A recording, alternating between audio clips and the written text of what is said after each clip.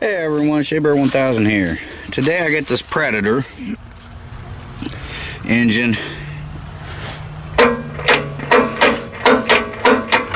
That don't seem right, does it? What we're going to do, I'm about 99.9% sure I know what's wrong with this thing. I checked the oil. It's got oil in it. I just want to pull that cover off. Let's see what the deal is.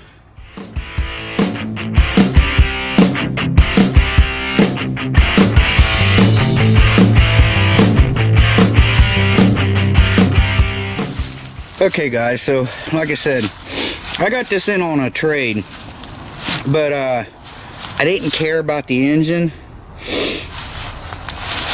I wanted the frame, the wheels, and the tires. Guy don't know anything about it. He was like, well, it's just locked. You just got to get it unlocked. I was like, look, it's probably a blown engine. I don't care about the engine.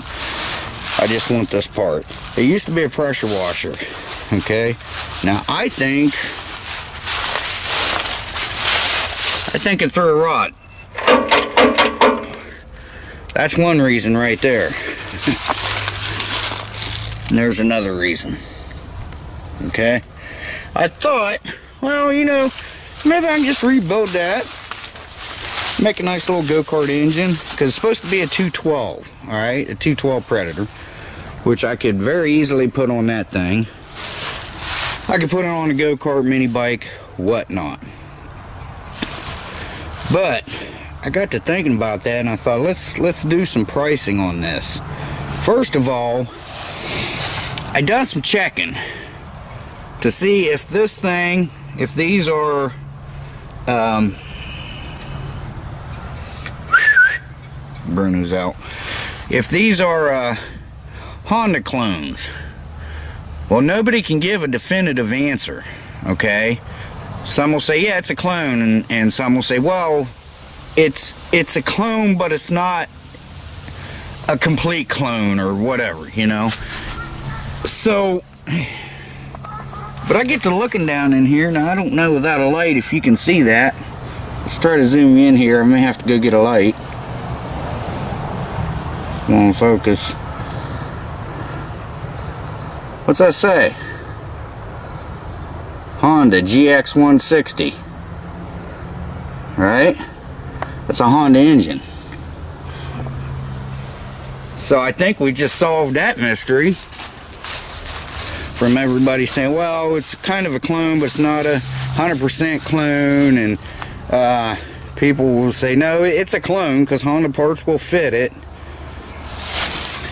And I know that this has never been, you know, this is the way the thing was bought. It was bought with this engine and everything, okay? Predator engines. So what I'm saying is, see, I've got the carburetor for it, but run 15 to 20 minutes every 3 months, add fuel stabilizer or voids warranty.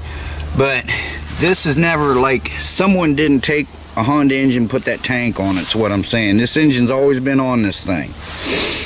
It was bought new. The guy got it from his uncle, bought it new, and he's had it for many years. And he said he was using it one day, it quit running, so he took the pump off. He had another one. The reason why he bought this one was because the one he had, the pump went bad on. Okay, so he just went, instead of buying a new pump, he went and bought a new pressure washer. So when this blew up, like I said, they wasn't sure. He knows it locked up. He found out it wasn't the pump. He took the pump off this and put on the other one that the pump was bad on. Okay, that's definitely a Honda engine because it's stamped. That is not a sticker. That is stamped right into the block.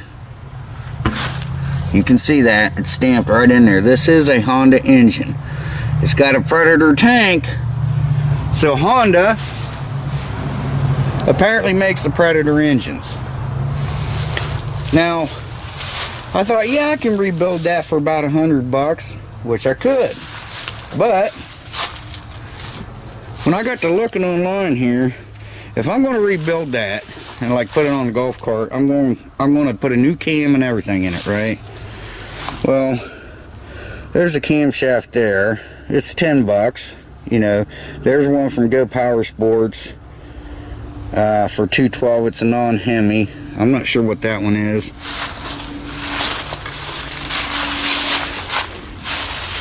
It might be the Hemi. I'm not sure. Okay, there's a cam for 14 bucks. There's a cam and lifters for 10.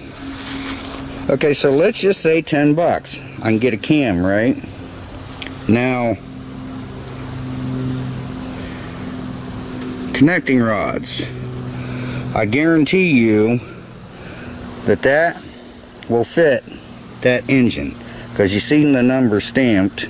Let's click on that. Of course, no internet. This thing keeps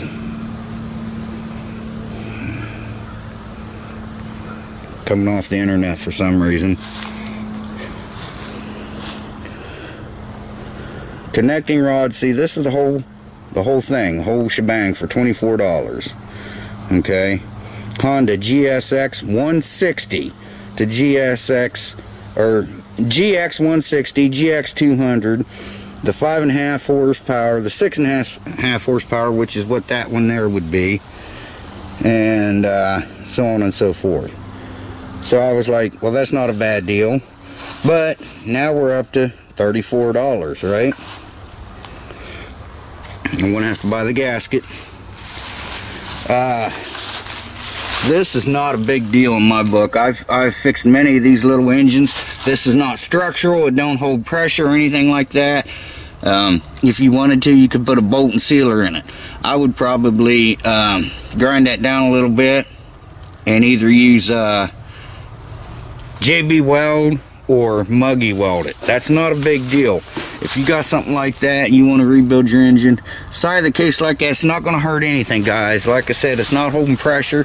It's not structural. It's just a little hole. Plug it off. And then I'm going to need the gasket for that. So we're up to, okay, that's 34 bucks. I'm going to need a starter, the pull rope for it, and they're $20. So that's $54 in it, right? For the cam, that kit, and recoil starter, that's $54. Now, if we go back here, let me bring you up on something else.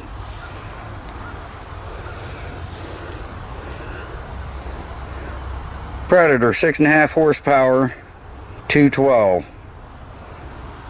$119.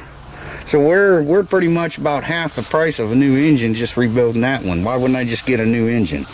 You know, I mean, I get that Duramax there, that 420 for $369, you know. There's a Briggs & Stratton 208, 242. That's Lowe's too. Now there's a Predator 212 Ghost Kart racing engine. That's only 300 bucks. You know, which I would have, you know, to build that up like that, I would have as much, if not more, in it than that. You know, there's a Honda GX series, which that's what that engine is. $399. That's Northern Tool. But you see what I'm saying? It just doesn't make sense to rebuild that engine. But what I want to do is I want to drain the oil out. Like I said, I checked the oil's fine. I'm going to drain the oil out of it, and we're going to pull that off of there and just see what happens. See if the rod broke. I don't think so. I think the cap probably broke off of it, or the bolts came out, something, and that's probably what locked it up. So, because, you know, when these things get a knock in them, you know, if you don't take care of them right away, they're going to blow up on you. So let me get that oil drained out. I got my pan here. I'm going to drain the oil. We'll pull that cover off just to see. You know, I mean, the coil's still good. You know, I got the carburetor for it, and I got a good tank there if I need it for something. But like I said, I mainly wanted that thing. That engine was coming off there regardless. I never had any plans on rebuilding it. But so let me get you on the stand, let me get this oil drained out, then we'll go from there. Okay, so let's see if I can get this thing to work. This is going to be a project coming up real soon. My trigger doesn't want to click all the way in sometimes, so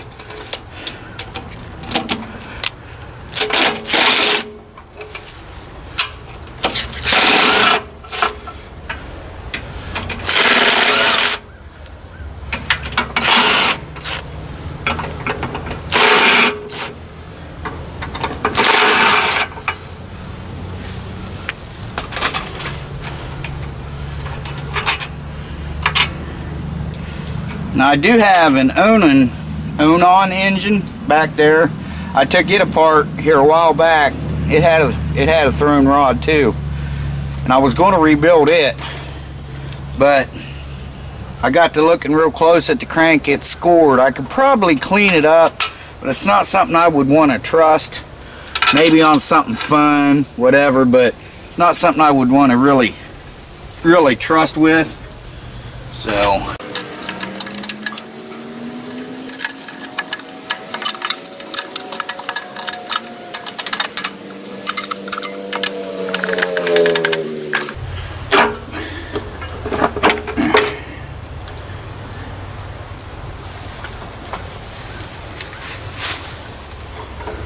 yeah, I'll get you down here in just a second, but that's sure enough what I thought.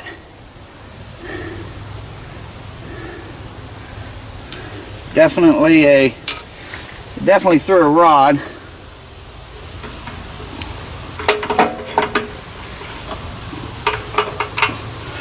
Alright, let me get you down here. Using my new tripod. I got a new tripod at a it's called the Key Training Center. It's something like a Goodwill. I got it for $3. Looks like it's never been used, maybe once, if that. Came in the case, came with an extra base plate. Got it for $3. I looked them up. They're $35 new, so that was a pretty good deal. I still like my older one better. But see that? There's the rod. And there's the rod cap. That right here, that's your oil slinger. So yeah, it cracked the rod right there, so and they may have over revved it. Oops, sorry guys. They may have over revved this engine. Okay, sorry to interrupt the video guys, but during editing I noticed this. This is a low oil pressure switch. It will, if you get low on oil, this thing will shut off. It's unplugged. Someone has unplugged that. That goes in there. This plugs up into that yellow wire up there. So did they run it low on oil, didn't check the oil, wouldn't start, and they unplugged that and went ahead and ran it?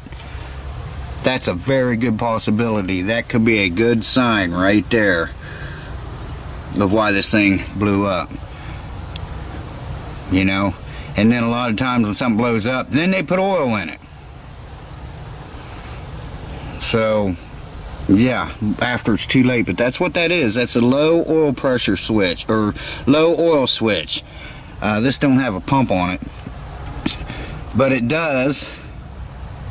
See, user must check oil every 8 hours or voids warranty. Well, I think the warranty's pretty well shot on this.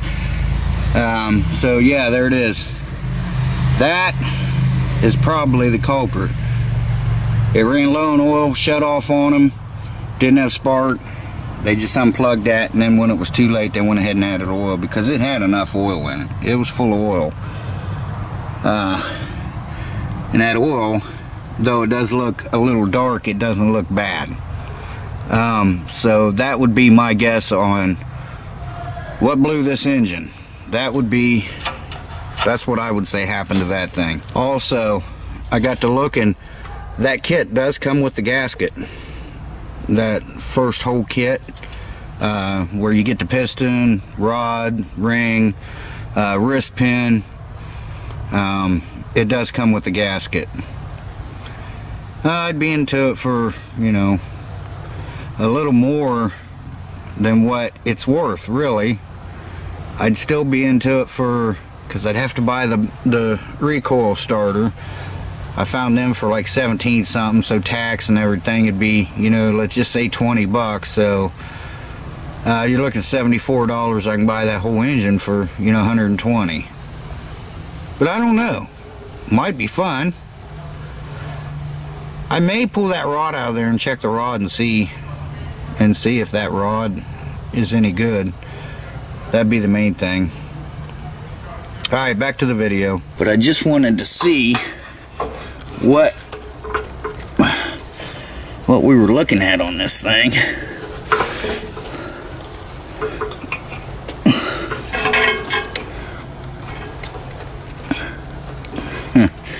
Yeah, that's definitely, but it's not worth rebuilding, guys. When you can buy these engines as cheap as they are, I'm not going to rebuild it. Let's pull this cam out of here.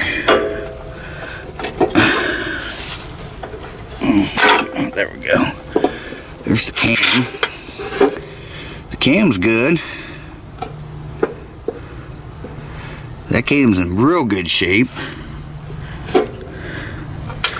These are your lifters, or also known as tappets.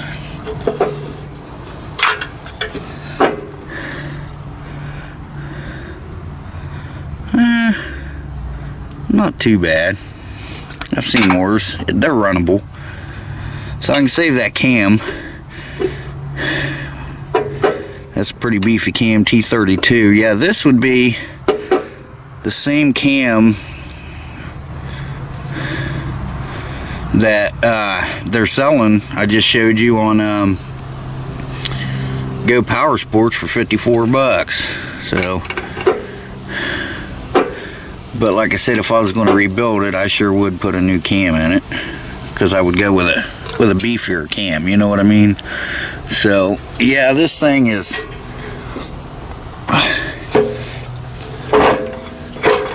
I mean, yeah, it's definitely rebuildable, but it's not worth rebuilding when you can buy, you know, a new 212 for, you know, 100 bucks.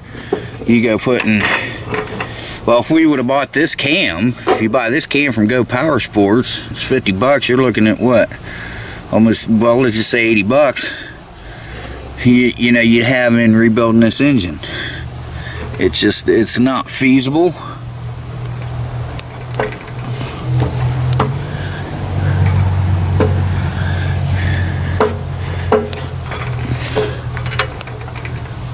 Yeah, it's just not feasible to rebuild it.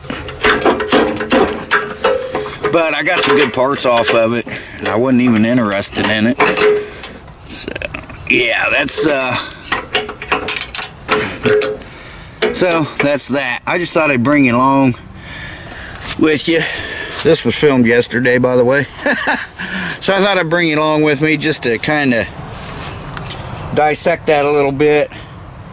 You know, run an autopsy on it. Like I said, I got the carburetor.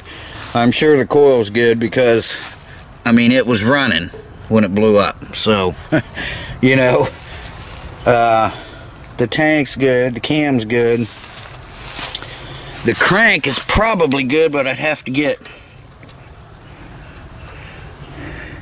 I would say the crank is okay, but I'd probably have to get that off of there to check for sure.